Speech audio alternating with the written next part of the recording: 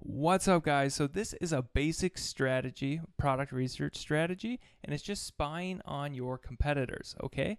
So when you see somebody, like let's say you're looking at horse head masks, which is a very common thing we look at. So let's look at creepy party, okay?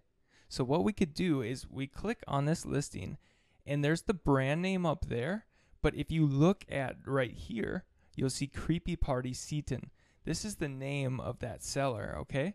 So what we can do now is we can click on that seller's name. And then by clicking on their name, we're going to be able to see all of the products that they sell. So we scroll down here.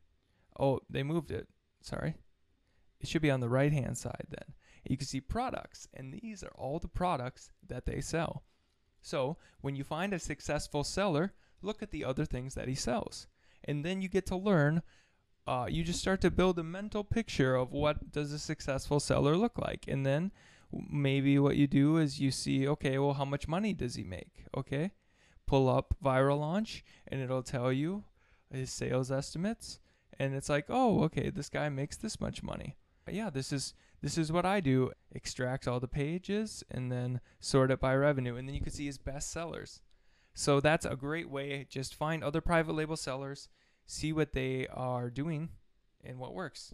That's one really, it's one that every successful Amazon seller uses, and I use it all the time. So hope it does something great for you guys.